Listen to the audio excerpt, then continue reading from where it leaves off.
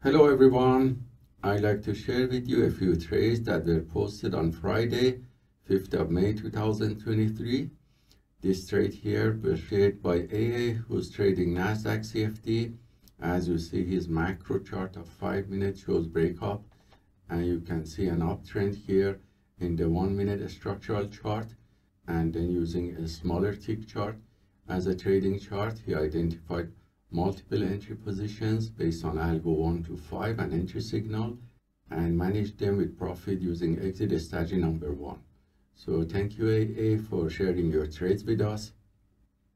The next few trades were shared by Jan, our global instructor, who's trading Nasdaq also, but in form of futures. As you see, the macro chart is showing uptrend, and there was a complex pullback that you can see in the structural chart. So this complex pullback downtrend was traded mostly with sell short positions using a 5-second trading chart and mostly set up B and C. So this is advanced to go against the main trend, and only advanced traders are allowed to take these trades.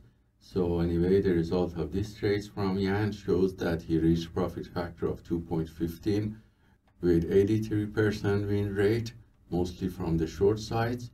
And his average win to loss ratio was 0.43, with the largest winning trade of $60 and the largest losing trade of $80. So thank you very much, Jan, for sharing your trades with us. The next few trades are those I have taken at the beginning of New York market session, and the video with detailed explanation was sent to students yesterday, so I'm gonna replay the video here for you. Hello everyone. I'd like to share with you a few trades that I have taken today on Friday, 5th of May 2023. These trades were taken on Nasdaq and Russell futures. As you see from the macro charts of the 60-minute, the market reached this level previously, which was around 13,020 and got rejected. And when this trend line broke here, as you see, it indicates that the buyers are strong. So during the Globex session, this level was tested the previous day close, and that's around 13,100. And during the New York market session around 9:30, the price went a little bit down and tested this level of the point of control that you see, confluence, around 13,130. And it got strongly rejected, and buyers came back and moved the price higher. So I started to take long positions on these 2-3 candles before it's reaching the previous day high.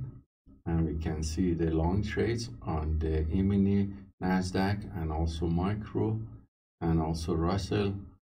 And all these signals from each chart were copied by copy trader to multiple Apex trading fund accounts, and the result for the day was profit factor of 37 on average, with 91% win rate from all long sides, and average win to loss ratio of 3.43, and the largest winning trade was $165, and the largest losing trade was $34.